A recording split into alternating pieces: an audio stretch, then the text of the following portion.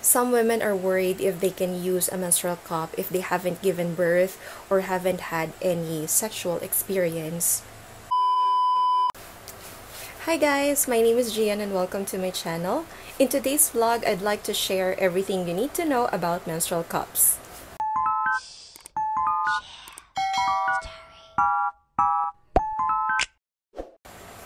A menstrual cup is a little unpopular here in the Philippines, and talking about period is a taboo. Parang nakakahiyang pag-usapan, ayaw natin na nalalaman ng ibang tao that we're on our period. But we have to understand that monthly period is natural and it's healthy. The reason why I launched my channel is because I want to influence more women to consider the use of reusable products. Kasi it is not only good for you, it is good for the environment and definitely good for your pocket.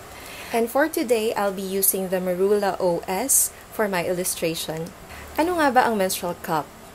A menstrual cup is a period product that you insert inside your vag, at hindi siya katulad ng pads and tampons na nag-absorb. Instead, it collects or it catches blood inside you. It is reusable. One cup can last for 10 years with proper care. Eco-friendly. Zero waste from day 1 up to the last drop of your monthly cycle. Studies have shown that one sanitary pad can last for 500 to 800 years to decompose, or not at all. Grabe, diba? And those plastic materials are not biodegradable and may cause environmental hazards and even health hazards in the long run. It is reliable. You can wear this for up to 12 hours and do the normal things that you usually do. Even while sleeping or swimming or while you're doing your workouts, you can rely on this cup. It is comfortable. As in, super comfortable niyang isuot. As long as you get the right cup and get the right size and get the right firmness, you wouldn't even feel that it's there. Or you'll even forget that you are on your period.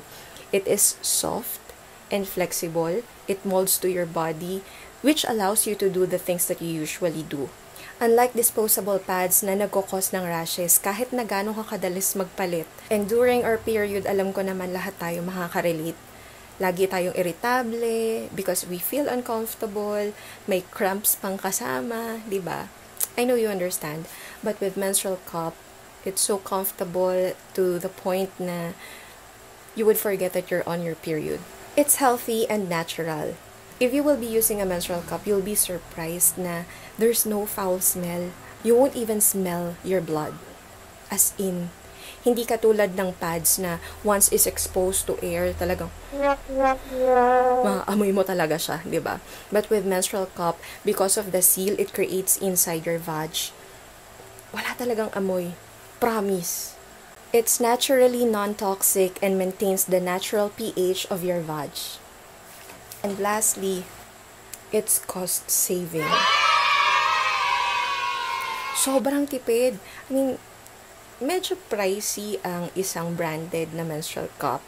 Yes, you will spend 1,000 or 2 for one cup. Pero just compute how much you're spending for menstrual products every month and each year. But you know what? One cup can last for up to 10 years. With proper care, isang cup lang, computein mo na lang kung gaano kalaki yung matitipid mo dito. It will save you from the hassle of restocking your pads every month. You can now skip the sanitary pad section in the grocery. Bloody brilliant, right? Bloody brilliant. So, no doubt, this is one of the wisest purchase na ginawa ko sa buong buhay ko. Nagsisisi nga ako kasi bakit ngayon ko lang nalaman. Bakit ngayon ka lang dumating sa buhay ko? Bakit ngayon ko lang nalaman?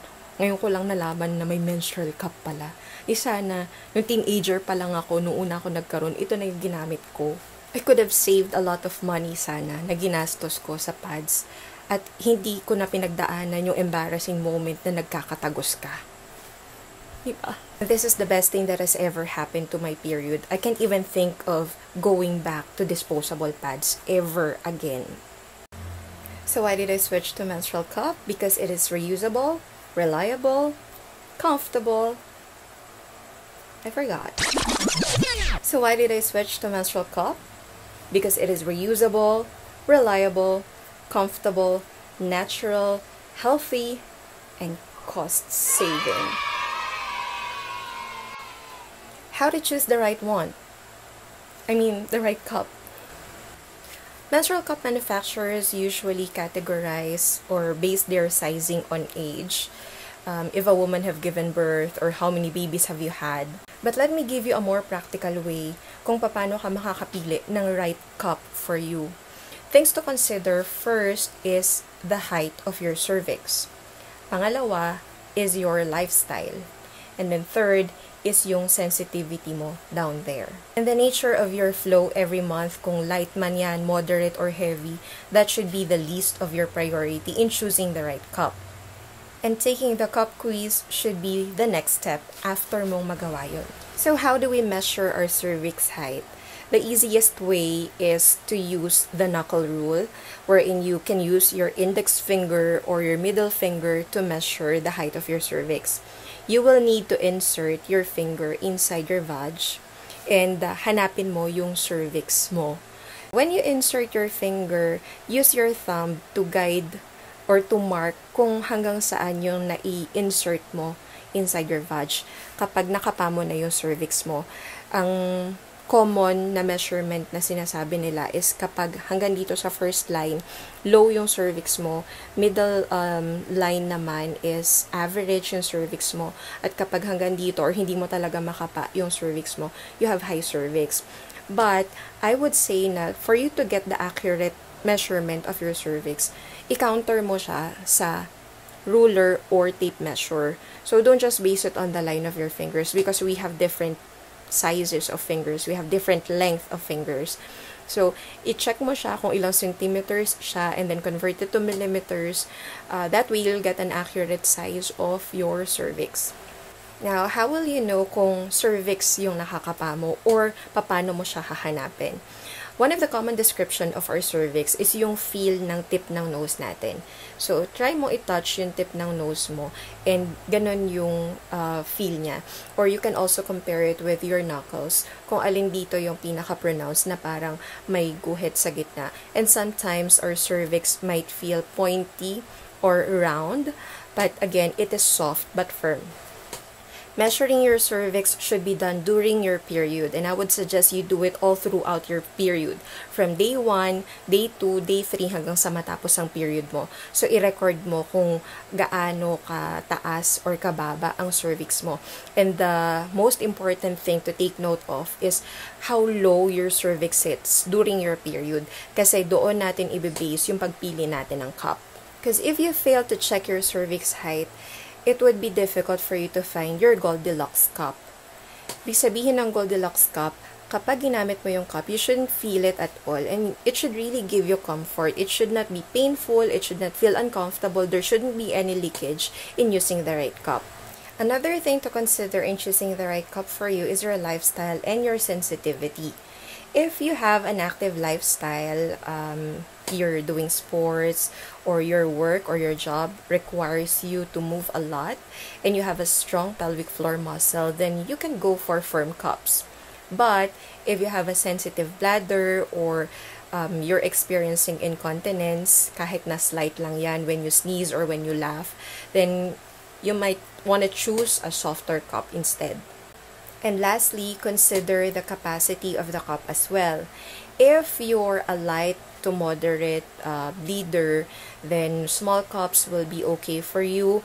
Pero kung halimbawa na ikaw ay heavy bleeder, like you used to change your pads every 3 hours, then you might want to go for cups with bigger capacity. The sizing of a menstrual cup is not typically based on the size of your vagina. So, don't get offended if ang na-recommend sa'yo ay large size or size 2 or extra large. Kasi yung capacity ng cup ay kinoconsider din, lalo na kung ikaw ay may heavy flow on your period. If you will be inserting your menstrual cup, there are several folds that you can use para mas maliit yung diameter niya for insertion. Hindi mo naman siya i-insert ng ganyan, okay? So, huwag ka matakot.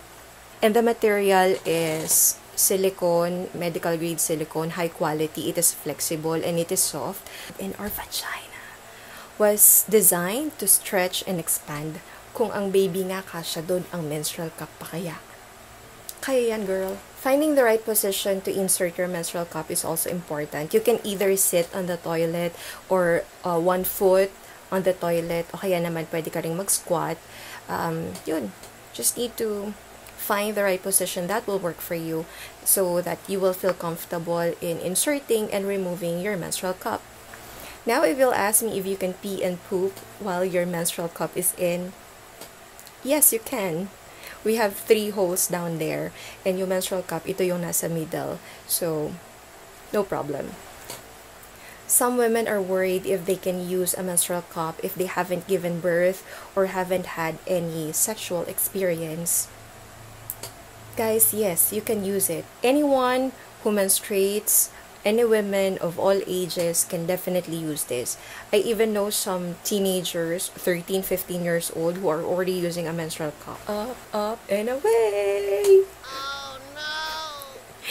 Don't worry, it won't. It won't go anywhere. Wala siyang ibang pupuntahan kundi doon lang. Okay?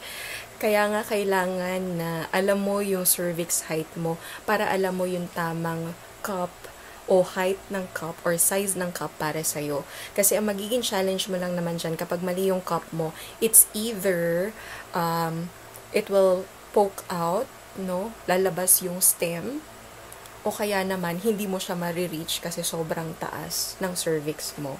So, don't worry, it won't go anywhere else. Huwag kang matakot doon. So, there you have it, guys. I hope you find this video helpful and interesting. Sana nagustuhan nyo at marami kayo natutunan. Please give it a thumbs up, share, comment, and subscribe to my channel to keep you updated. Turn on the post notification bell so that on my next video, we'll see each other again. And I hope that you will also consider switching to reusable products or a menstrual cup in particular because it is good for you, good for the environment, and good for your pocket. It's never too late to make the switch.